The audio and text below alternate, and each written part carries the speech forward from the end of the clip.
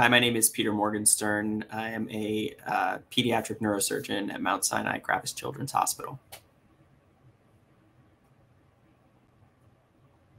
So fortunately for kids everywhere, brain tumors are relatively uncommon when occurring in children. So fewer than 5 in every 100,000 children will experience a brain tumor in their childhood.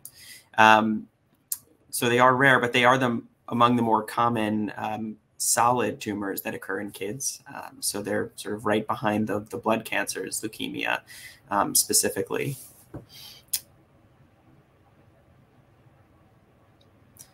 So brain tumors can be caused by a lot of different things in children. For the most part, what we see is kids developing tumors of what are called embryonal origin. So they develop from cells that are primitive or from the early stages of the embryo and go on to incorporate mutations that lead to tumor development. And this leads to many of the childhood brain tumors that we see, although there are a number of others that are caused by things that we haven't yet discovered. And then there are a few that are caused by potentially environmental exposures like radiation, although the links between those exposures and the actual tumor development are not incredibly clear at all times. And then lastly, there are some children with what are called cancer predisposition syndromes who have mutations in their genetic code that make them more likely to develop tumors of all kinds, including brain tumors.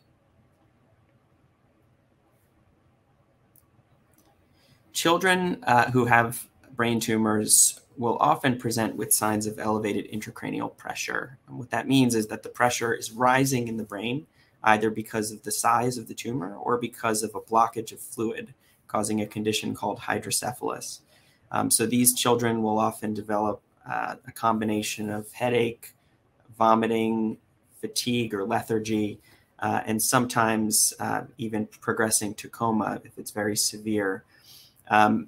The other findings that we sometimes see in children who are initially presenting with a brain tumor are things like a seizure or a focal neurologic deficit, like a weakness in the arm or the leg, or difficulty speaking. And that often has to do with the location of the tumor rather than the tumor itself.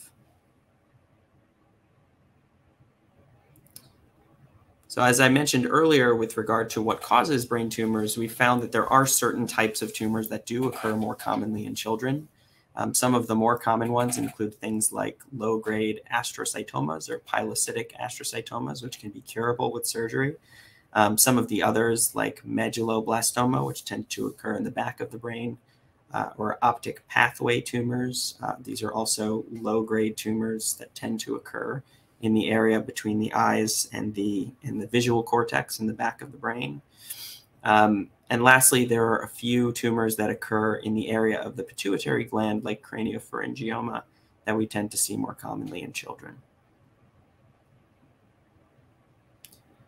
So the treatment of a brain tumor in a child depends heavily on what type of tumor it is. It runs the full gamut from surgery alone, providing a potentially curative treatment, to patients who may need radiation alone or chemotherapy and radiation alone with no surgery.